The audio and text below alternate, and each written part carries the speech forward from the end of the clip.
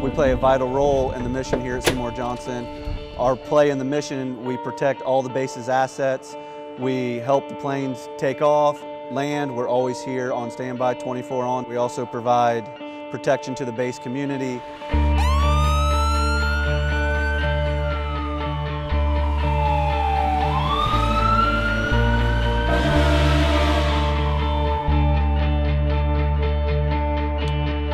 We do hazmat, we do aircraft emergencies, we do technical rescue, we do medical emergencies, and we also respond to fire emergencies. We train literally every day. Every day we have some type of training. It's required as firefighters for us to maintain our certifications. Every day we're doing something, whether it is to deal with firefighting, structural-wise, aircraft-wise, hazmats, medicals, technical rescues like we did today.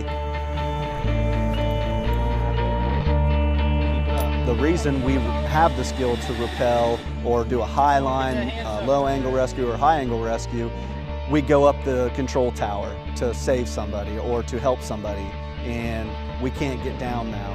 There was only one way down, and we could rappel off the tower with them.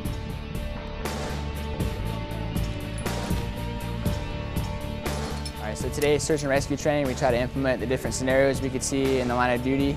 As far as a down firefighter going in, you could see many different things. Obstacles get in your way, low visibility, darkness, you may not be able to see anything at all. So the key goal is to work with your partner and trying to figure out a way to be able to get the firefighter out. Our job today was to make it around the obstacles as a team and be able to find our way through, make it to the victim, and be able to safely get him out of harm's way.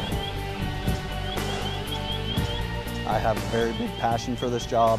I love training myself and bettering myself, as long with training the younger airmen and making them better people, not only just as firefighters, but as airmen and as people. I go to the community on their worst day, and I want to be there to help them, and that's what I love about this job.